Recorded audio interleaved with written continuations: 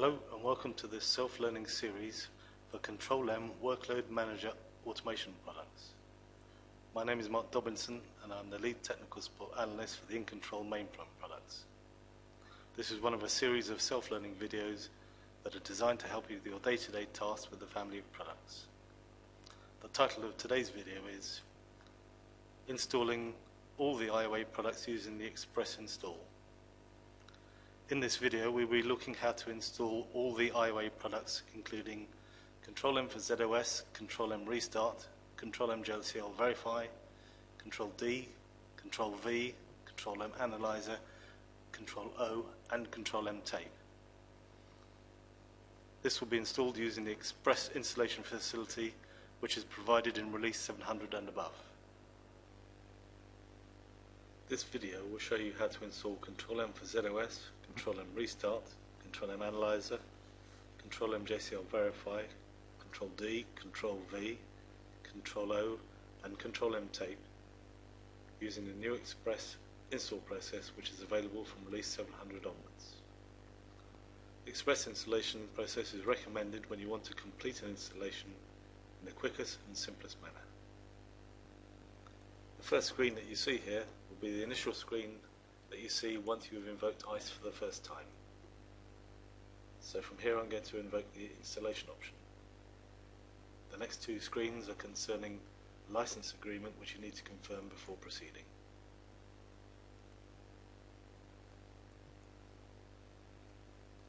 The next screen is the environmental definition screen, where you need to set environment details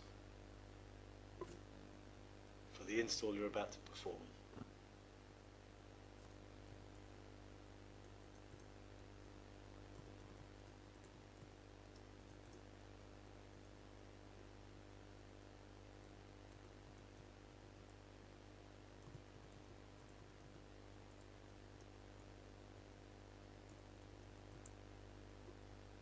The only change I've really made here is to this SMS storage class, so I can control the placement of the files. After you've entered all the details, hit PF3 to save the environmental details. On the next screen, select Express installation, followed by Interactive installation. As I said earlier, for this demonstration I'll be installing all of the products, which are Control-M, Control-M JCL Verify, Control-M Restart, Control-M Analyzer, Control-M Tape, Control-D, Control-V and Control-O. On the right hand side of the screen you can see the capacity, and this determines the size of the database files that are going to be created. Options here can be small, medium, large, extra large or reference. Reference allows you to take the database sizes from a current installation. I'll then hit the enter button on the screen to validate all the details I've just entered, and once I'm happy, hit the PF11 screen to move forward to the next screen.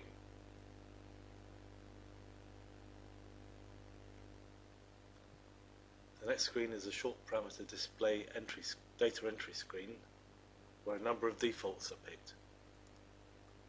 If you need to change any of these defaults, just overwrite the values and hit the enter button. Scroll down to see more parameters, and once you're happy with all the parameters, once again hit PF11 to move to the next screen. The next screen you see is a long parameter data entry screen, where you can enter details about job cards and also dataset naming conventions should you wish to change them from the defaults that have been taken. Again, scroll down and you'll see all of the dataset name qualifiers that you can optionally change at this point.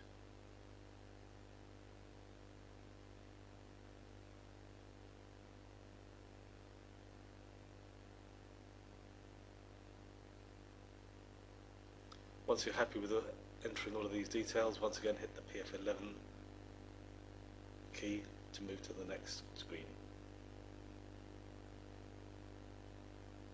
The next screen is the Allocation Attributes Entry screen, and this is where you can change any SMS definitions or volume and VOLSA and unit definitions for the files that are going to be created during the install.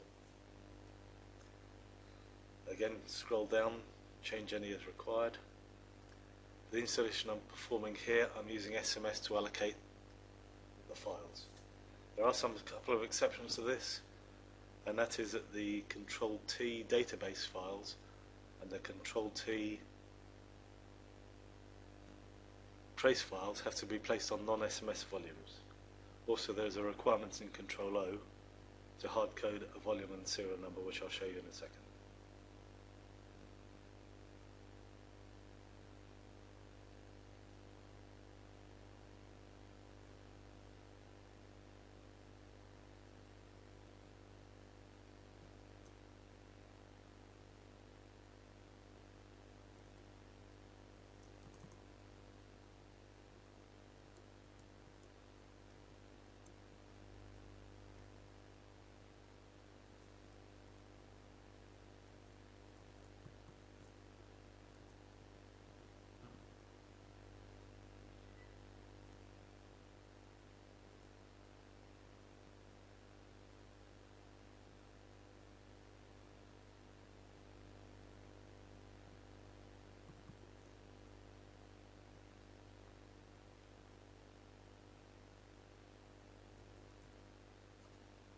There's also a requirement to code the Volsa and units of the controller operational libraries, which is discussed in the installation manual. So having completed all this screen, again PF11 to scroll to the next screen, and that's the end of the input that's required for this installation. At this point you can then reply yes to continue and press enter, and the automated install process will now start. This process will probably take about 10 minutes. The length of time it takes is really dependent on how large the database files to be initialized are coded in some of the previous parameters that we saw earlier. You'll see that all the parameters are verified once again, and ICE also performs a small test to make sure that it's able to submit a job using the previous values and also be able to monitor their completion. This is because as part of the process many jobs are submitted in the background, and the ICE process needs to monitor these jobs from submission to completion and make sure they're ended okay before going on to the next step. All the messages that you can see on the screen now are written to a log file, so if there are any problems with the install and you lose messages on the screen, you can browse the log file to see what messages were issued as part of the process.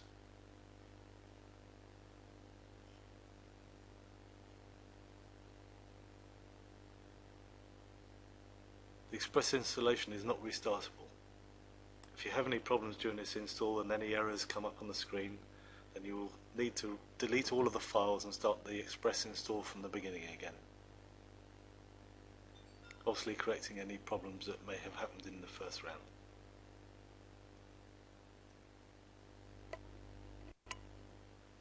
As you can see at the moment, ICE is still being installed, IOA is still being installed.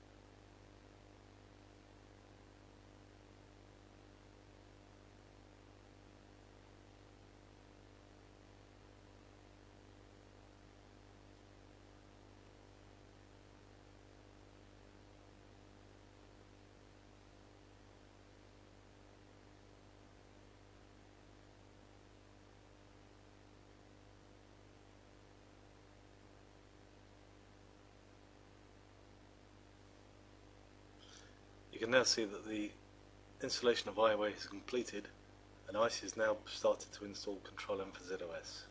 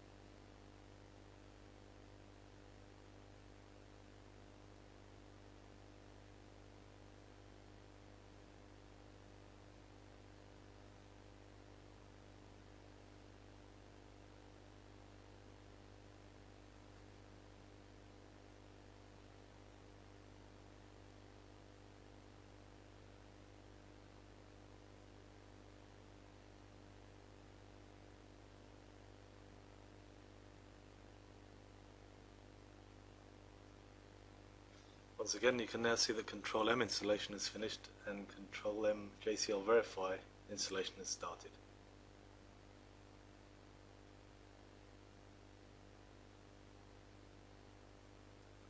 Control M JCL Verify install is just completed and Control M Restart installation has started.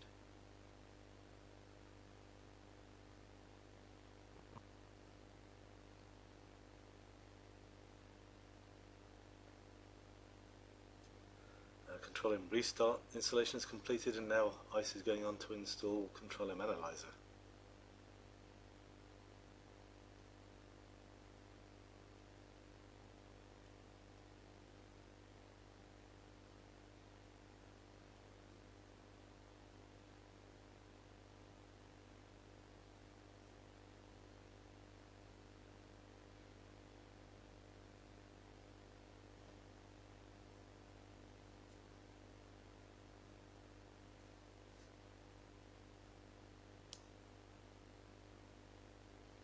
Now Control M Analyzer installation is completed and Control M Tape is being installed.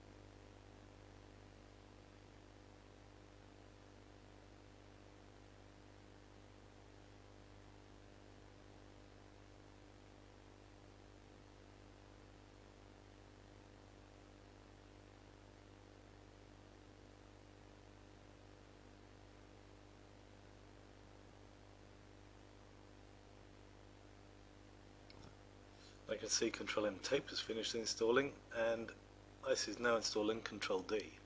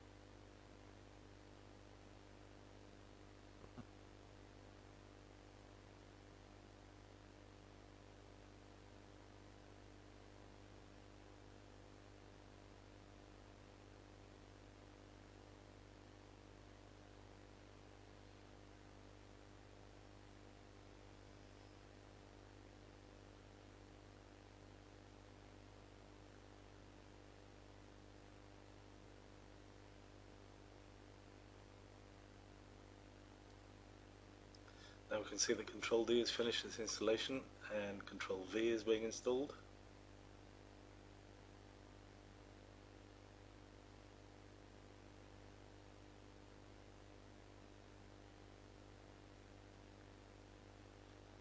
Control V is now completed installation and Control O is being installed.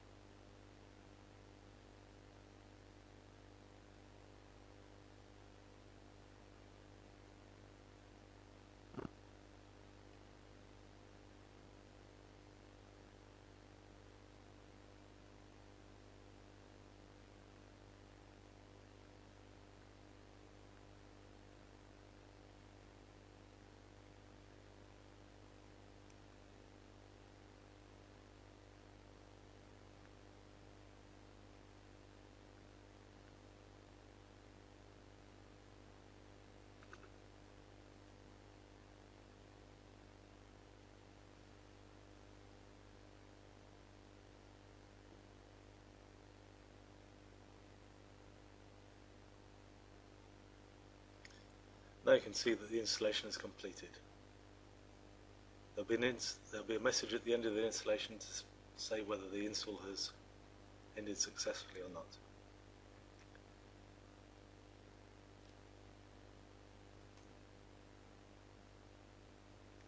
You'll also note at the bottom of the screen that you can hit the PF11 button to scroll through for some additional tasks which you'll have to perform having completed this installation, such as APF authorization, applying security, editing password members, etc. So at this point the installation is now complete and you can hit the PF3 button to end the installation. From here onwards you can go into the customization of any product should you need to make any further changes. This is the end of this video and thank you for watching.